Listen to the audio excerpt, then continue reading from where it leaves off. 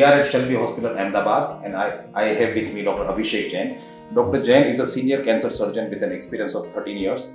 He specializes into minimally invasive lung cancer surgery and breast cancer surgeries. Dr. Jain has had special training from USA, UK and China into minimally invasive as well as other surgeries. And he has performed more than 3,000 surgeries in his career. I must also mention that he is one of the very few surgeons in India who has mastered the technique of UNIPORTAL VATS surgery, which is a unique minimally invasive cancer surgery. Today we speak to him about this technique as well as about breast cancer surgeries. Sir, please tell us about what are the different types of lung cancer surgeries. Okay, so those patients who present at a very early stage for lung cancer, for example stage 1 or stage 2, they are the ideal candidates for upfront surgery.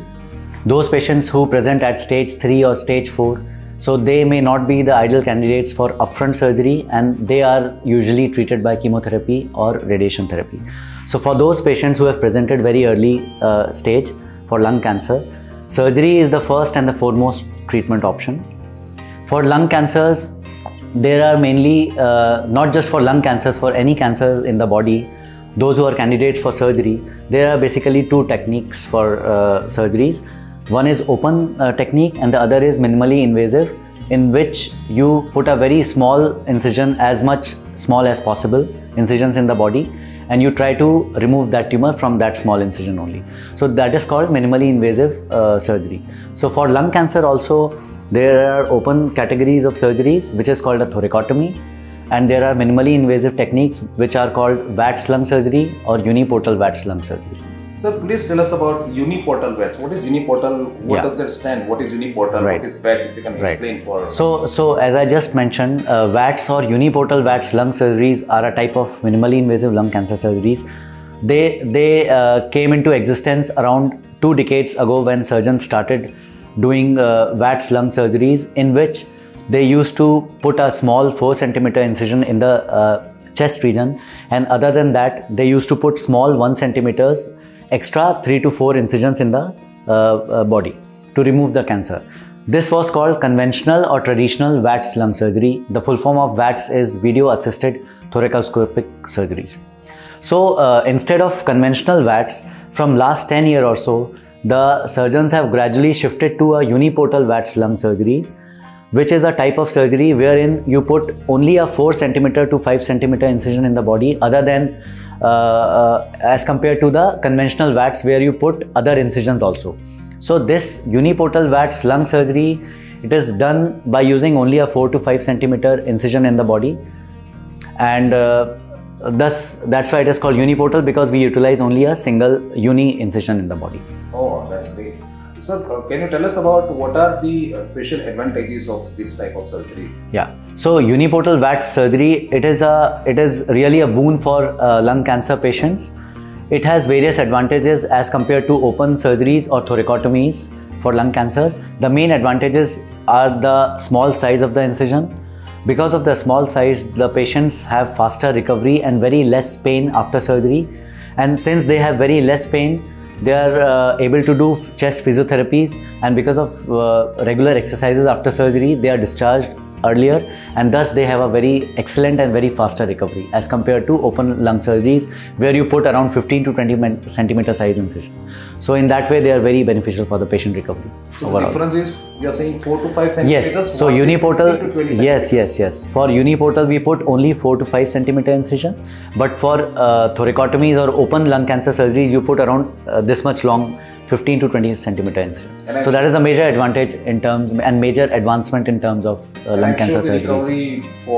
Absolutely, it is a boon for the patients. The patients, after 2 days, the patient don't even feel that they have been operated upon.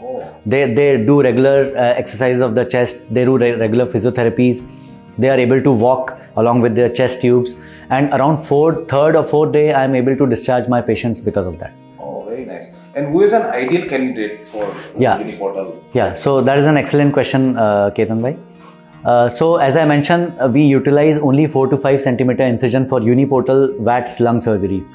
So for such surgery to perform, the size of the tumor has to be obviously limited to 5 to 6 centimeter only. Otherwise, you won't be able to remove the tumor out of that small incision. So the ideal candidates for such surgeries are the patients who have a lung cancer which are limited to around 5 to 6 centimeter in size only. And such patients, they present at stage 1 or stage 2. So in general speaking, stage 1 and stage 2 cancers of the lung which have presented in size around 5 to 6 centimeter, they are the ideal candidates for uniportal VATS lung surgery. So you are saying that a lung cancer patient who has less than or equal to 4 or 5 centimeters yes, of tumor absolutely, is an ideal absolutely. candidate. Yes, absolutely, Absolutely. For this kind of surgery. Okay. And sir, you mentioned that it is a video assisted. If you can just explain for layman, how. Right. So you actually use the visuals, etc. Yes. Yes. So as you all must be knowing, there is a laparoscopy system which is already in existence from last so many years, which is used for abdominal surgeries. So the same laparoscopy system or a video system, camera system is used for doing such uniportal VATS lung surgeries. From that small incision, we insert our instruments and the camera system, and the surgeon performs the surgeries by doing at the monitor. And in our case in Shalby Hospitals, we do such surgeries using a 3D camera system. We wear 3D goggles and then we see everything on the monitor in a 3D way, similarly in the way you see 3D movies on the movie halls. So in that way, we perform this uniportal 3D VATS lung surgeries.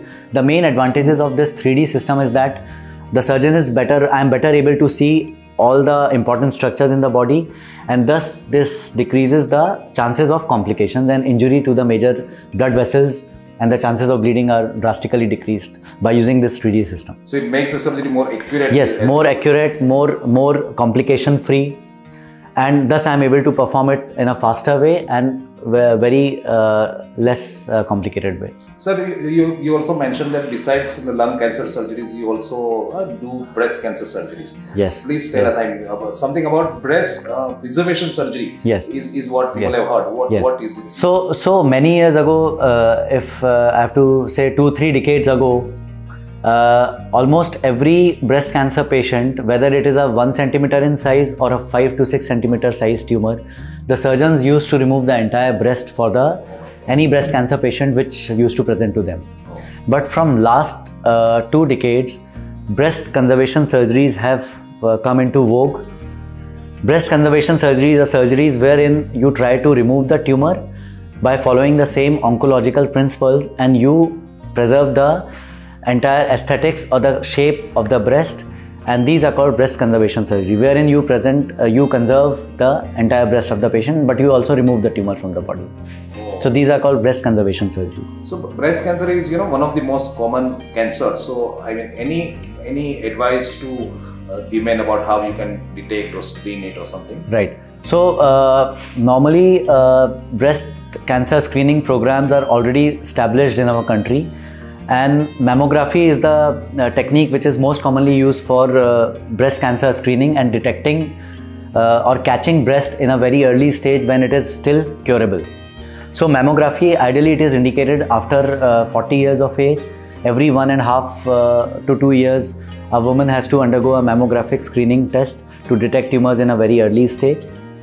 So the tumors which are detected by using a screening mammogram, they are generally in a very early stage, and they are ideally caught in a very small size when they are just 1 to 2 centimeter or maybe 5 millimeter in size.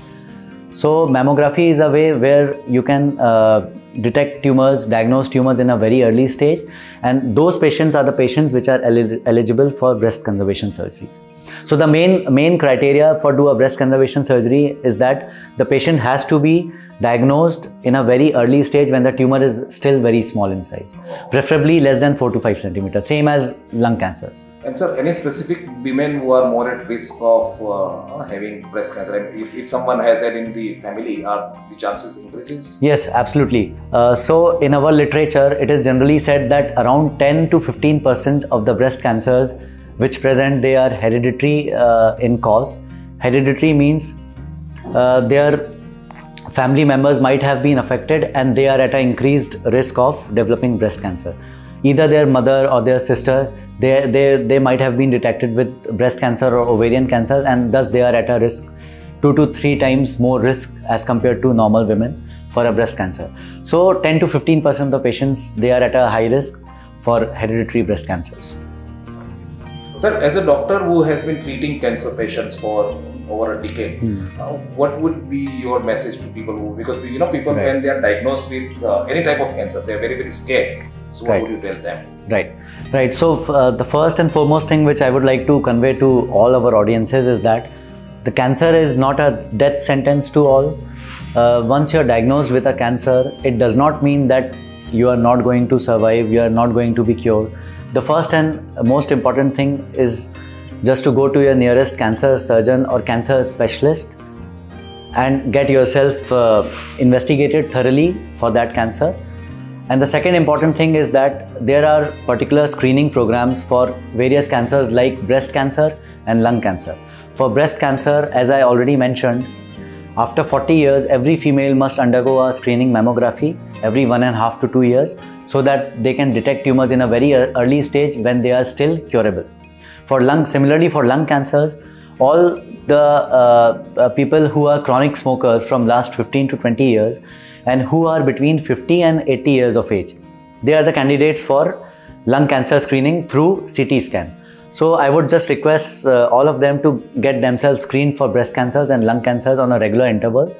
And if you are at a risk of developing breast cancer, by doing screening, you will be detected or diagnosed at a very early stage when you are still curable. Okay, so thank you very much for speaking to us. Thank you. Thank you so much.